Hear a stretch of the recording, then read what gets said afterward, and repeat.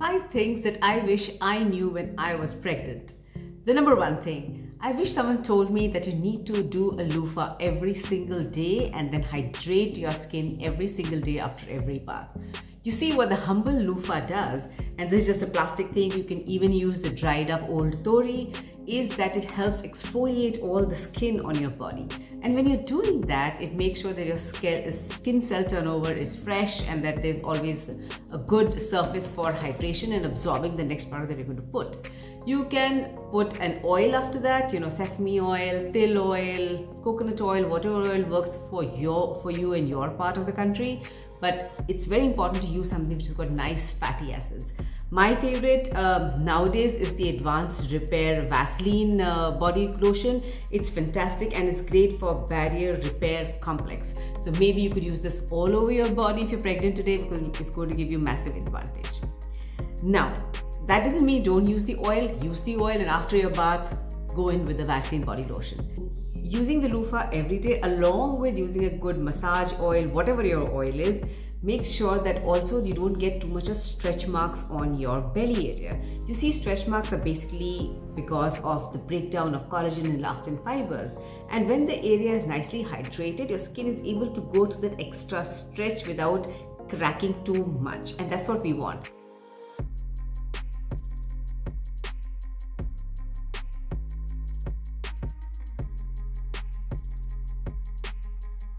The more hydrated and moisturized your belly area is going to be, the less prone you're going to be for stretch marks. Second thing I wish someone had told me was that you are going to get pigmentation. That's only because there's so much of hormonal activity in your body, and so you will tend to get pigmentation here. It is called the pregnancy mask also.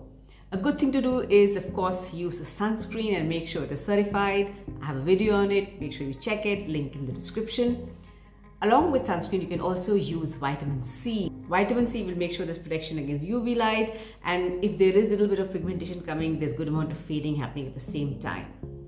I didn't know that, so I did get a pregnancy mask when I had my first daughter.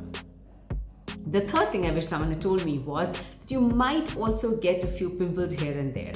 A good thing to do for your acne when you get pregnant is to revert to tea tree oil. It's very safe, and definitely use garlic. I have a video on it, link in the description. These 2 things are very antibacterial. They control the spread of bacteria and also help in preventing the pimple from getting bigger and getting more pus into it.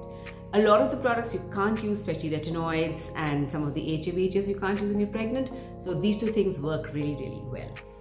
The fourth thing I wish someone had told me was to massage the nipples around the 4th or 5th month, right down to when your baby is born. And this is something which practically no one talks about and no one tells you.